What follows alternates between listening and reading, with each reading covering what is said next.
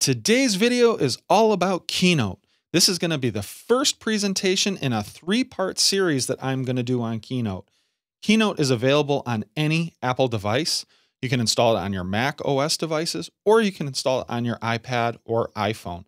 I've found sometimes designing the presentation or what you're going to do on your iPad can be really nice using the Apple Pencil and things like that. But actually building your presentation or what you're going to do tends to be a little simpler using the MacBook or your Mac Mini or whatever macOS device that you have at your disposal. But for actually doing the presentation, 99% of the time I either do it from my iPad or even my iPhone, and I can even control it from my Apple Watch, which is really nice. So for the design, I usually use my MacBook, and for the presentation side, I usually always use my iPad, sometimes my iPhone and Apple Watch, as I mentioned before. What is Keynote? Keynote at its base is a presentation program, just like PowerPoint or Google Slides. However, it can be so much more. And there's a lot that you can do with it that you may not realize. So in this series of videos, I'm going to go through and show some of those features. Today's video is just going to talk about the basics, how to kind of get going with it and do some of the simpler stuff to just get the bare bones using it. I would strongly suggest just hopping in and playing around with it and just see how it works. Again, as a teacher or a student, and if you have a MacBook, this is an app I would strongly suggest checking out because you can do so many more things, not just presentation based. Before we jump in though, please take a moment and hit that subscribe button down below. And while you're down there, go ahead and knock that little bell icon so you can stay up to date with all my latest video tutorials. Otherwise, let's jump over to my Mac. So if you don't already have Keynote installed on your MacBook, you need to go into the App Store and just search Keynote and you can download it. Again, completely free. So I'm going to go ahead and open Keynote. So when I open it up, it's going to give you some options. We're going to select New. So you get some base features here. And just like, as I said, with PowerPoint or Google Slides, it's got some base templates that you can use and some basic things that you can do just to kind of get you going. So they have kind of a recents. If you want to search by theme style, they have the basic, the minimal. So based on what type of presentation you're looking to create, they've hopefully got some templates that can kind of help get you going. And you can also save some themes yourself. But for this first one, I'm just going to hop into the basic color one. And it just opens up with a basic slide. So let's go ahead and talk about some of the different features that you see on your screen so you kind of understand what all these different things are. On the left-hand side here is going to be a list of all your slides. And if I hit the Add Slide button, it's going to give you some base ideas for some different slides you can add. So I'm just going to add some basic slides here. And you'll see as I add the slides, the list keeps building up here on the left side. So all your slides will be displayed on the left. And if it expands way down and goes below the screen, you can use a scroller or your trackpad to scroll up and down within it. And just by changing the slides, you can just click on them. So the first option that you have is this view, and it gives you some different ways that you can actually show how everything looks on your screen. Go ahead and play around with how you want that to look. I tend to just leave it at the basic one, which is called the navigator. You've got your zoom level. So fit slide will keep the slide fitting right on the screen. You click 25%, it'll zoom out so you get a little bigger idea of how your whole slide will look. The add slide, pretty straightforward, just add a slide. The play button will play your slideshow. So if you want to see how your slideshow is actually starting to look, click on your slide, you can hit play. You can click your space bar, scroll through it, and it'll quit out at the end of the slideshow. Then you have some things here in the middle. So if you click on table, you can add a table to your presentation. You can add all sorts of different types of charts. You can add text boxes. You can add shapes, all sorts of different shapes. They have all sorts of categories. You can actually resize them, do all sorts of stuff with them, and I'll show that in just a bit. You can insert media, so you can take photos, you can search your image gallery, you can insert movies, you can insert web videos, music, you can record audio right into it, and you can do live video, which is a new feature that it has.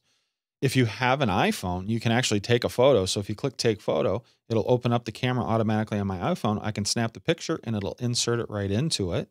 You can scan documents. Again, it'll open up the camera on your phone to scan it. You can add sketches, and then it can, because I have an iPad, it's also showing up to do the same things there. And then you can also leave comments about different parts. You can collaborate. So just like Google Slides, you can share it with amongst other people. You can have multiple people working on the same one. Over here on the top right, you've got format. And if you uncheck it, you'll see it's kind of grayed in a little bit when I don't hover over it. So that shows that it's selected. If I unselect it, it will hide that whole right-hand side. And if I click on it, it'll show that right-hand side again. And from here, I can do some basic stuff. It'll have me, change different parts of that slide layout. If I click on this one, I can change the slide layout. So if I just want it to be more of a section, click on that. If I want it to be a tile with a photo, if I put it back to what it is, it can change the slide. And you can choose what pieces you have on that slide. If I tap on background, I can change the background of the slide color. Good grief, that is ugly. That one. You can do a color fill. You can have it be a gradient fill. So it starts dark and goes light. And then you'll see here, there's that little dual arrow. So it's saying what it's going to. So I could actually flip that. So it goes dark to light. I can choose the angle. So it could start dark in the lower left-hand corner and get brighter as you go right. So you can change all the different pieces to that. You can put an image fill. So you can use an actual image that you already have. I'll go back to color fill. You can edit the slide layout. So you can choose different portions of the slide and really customize how that slide actually works. Animate. This allows you to animate different parts of your slideshow. And we're going to spend pretty much a whole second video on the animation piece because there is so much that you can do. But you can control when certain elements of your slideshow and how they drop in. So if you've watched other people doing slideshows, you'll see maybe like the first bullet drops in and then they can click something and the second bullet drops in, images drop in. You can control how all those things come in and out. And that's the animate section. And then the document allows to change some different settings with the whole document. So you can choose delays. You can choose the size of your presentation, which is something we're going to get into in just a second. It just allows you to change your whole document as a whole. So that's kind of your quick interface. If you right click on a slide on the left hand, you can delete it. I'm going to actually delete out all these, or I could select one slide and I can hold the command button down and select multiple ones, delete. So it takes me back to my original one. At the base level, just to get going in Keynote, you can just start a new slideshow, create new slides, and you can come in. If I wanted to change the title, I can just double click on it. Put in the title I want, subtitle, this subtitle. So creative, I know. And then we can put Adam Metzler. And there's my title of my slideshow. Now let's say I didn't want to have the title or the date down here in the lower left-hand corner. To delete it, I can just click on it and hit the delete key, and that whole section is gone. Or let's say I wanted it somewhere else. All I have to do is click on it and I can drag it wherever I want it. You'll see when it's selected, I can change the height of it. I can change the width, all sorts of stuff with it. Get it exactly how you want it. You have full control in where you can put all the elements that are on your page, and you can put them anywhere that you want. So again, if I don't want it, I just hit delete. Delete, delete. Now we start with a completely blank slideshow. Now, as I mentioned, this program can do a lot more than just being a presentation tool. This is so handy, especially for teachers. If you make a lot of posters to put up around your classroom, if you make a lot of printouts and you really want to have some creativity with it, this is the program to use. Because what you can do is, let me change the background. Go to Format. Make the background white like a sheet of paper. Now, if I go back to Document, under this slide size, I can choose Custom. Now, let's say you wanted to make a poster in your classroom that was 11 inches by 14 inches. that you wanted to be able to print out and hang in your classroom. So what you can do is come into that slide size. Now this is the part that's a little bit funky. 1 inch is equal to 72 points. Don't ask me why. That's just how Apple made it for some reason. So what you have to do is, let's say we want it 11 inches wide. We have to do 11 times 72, which comes out to 792. Oops. And now we want the 14 inches. So I got to multiply 14 times 72. Comes out to 1008. If I hit OK, you're going to see my document changes out a little bit. Let's go a little bit further. There we go. This document is now 11 inches by 14. So when I go to print it, I can use a piece of paper that's 11 by 14 and it will fit perfectly on that paper.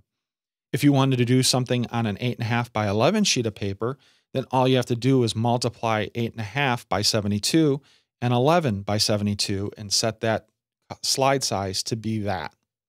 So from here, if I wanted to insert some text, I click on the text tool and you'll see some text appear. So let's say I'm going to get really creative here and make a garage sale sign.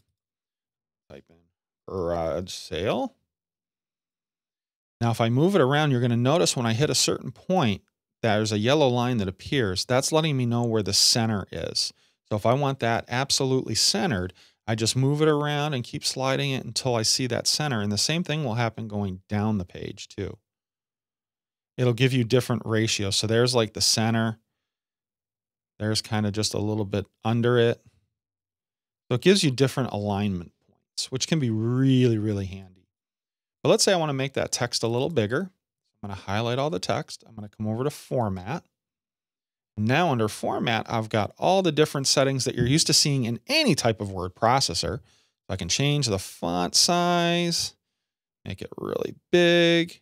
Now you'll see it switch to 2 lines because I only told it to be that big. So what I have to do is enlarge the box and readjust it until I see that yellow line saying it's in the center.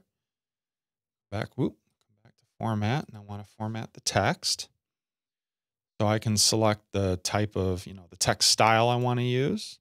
I can select if it's italicized, medium, bold, all those different properties. You can make it bold, italicized, underline. You can change the character styles. You can change its alignment, its indentation, how centered it is vertically and horizontally in both these places. If you're using bullets, you can adjust the spacing. If you're using, if you have multiple lines of text, you can control the spacing of those, just like you would in any type of text editor. Under Arrange, it gives you even more control for where you want it to position. You can angle it left or right, have it rotated, so you can see where the creativity comes. If you remember the posters that used to have the rip tabs, so you could actually duplicate this all the way across. So you made like those old style rip tabs you had on posters that you always saw like in the grocery store and things like that. Let's undo all that, get right back. So whoops. There we go, Arrange. So it allows you to change all sorts of different pieces here. You can, again, change the size. You can change the position. This is kind of a slower way of just clicking and dragging it around.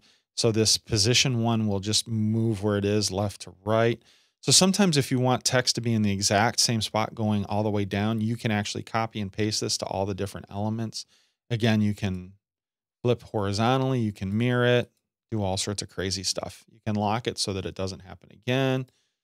So it really allows you to customize that text. Then you can come up to Shape Tools. Say we want to put in like a big arrow. Do is you click on the shape that you want. You can move the shape around. You can make it bigger. Change the size, make it super big, make it super small. And then with it selected, you can choose under Style. What you'll notice over here now on the right-hand side is I can change the color. And if you don't like the color selection they have here, if you hit this little down arrow, it gives you a lot more choices. And they even have gradient options. You can insert images into that, and you can have an image be inside that fill. So you can, or you can have no fill at all, where it's just the outer lining. And then under Border, you could have it be a line border, and you can change spacing. You can give it a shadow, so it has a little drop shadow. So it gives you complete customization of what you want. And you can do this with all sorts of stuff. And then you can just move it around how you want. So that gives you the ability to enter in and put in so many different things. So let's say you wanted a picture. Maybe, again, to fit in the theme of this, you're doing a garage sale in your yard and you want an image from your front yard. So when people are driving up, they know, oh, it's exactly, this is the house. So to fit in with this garage style theme that we're going with for this document, let's say you wanted to put in a picture that actually shows what your house looks like so that people that are looking for the garage sale actually know. So you can go into media, you can click on photos, and it will pull up your photo gallery where you could actually insert photos from there. Or you can go right into the web browser. Now in Safari, you can just find the picture and click and drag it in. Sometimes in Firefox and Chrome you can do it, but every now and then what will happen is you'll get this gobbledygook. Show you exactly what I mean. So let's say we want that photo. If I try to click and drag it in, you're going to see it gets that nasty text. So you have a couple ways to get around that. If you right click on the photo, you can choose copy image and then right click and choose paste, and it will actually paste that photo right into your document. And again, just like everything else, if you click on it, you'll see it comes up with all the boxes, so you can change the height of the photo depending on what you want to control. Click and drag and move it all around. You'll see that yellow line appears when you get it back in the center, and do all those kinds of things. The last piece I want to just show in this video is saving. So the easiest way is you can just click on the title up here where it says Untitled, and I can choose Poster. And then you can choose where you want it to save. So I'll just keep it in Keynote. All you do is hit enter and it's saved. You can come up to File, and if you make some more changes, you can hit Save again. If you want to, change it, if you want to do like a tweak on it, you could do Save As. You could duplicate it, kind of the same thing as each other. You can rename it if you're not happy to it. You can move it, and you can revert to some different versions. So if you've been working on it and you found you made some changes to it that you weren't too happy with, you can actually step back to some of those changes. And I will talk more about some of those other features in the future videos. So in future videos, I'm going to delve a little more into the Animate tool. There is a lot that you can do with that. So I want to really take a video and really kind of do a deep dive into the Animate parts. And then in the third video, I'm going to show some even more advanced stuff that really allows you to take your presentation kind of to that next level. So to wrap this all up, I would strongly suggest downloading Keynote, just checking it out, getting your feet wet with it a little bit, start playing around with it to see if you could maybe take advantage of it in your own classroom or for your assignments. A lot of definite good and fun uses for it. So this video is just, again, meant to get your feet wet a little bit. I will see you in the next video where we'll talk about some of the Animate features. This is Adam on Tech, signing off.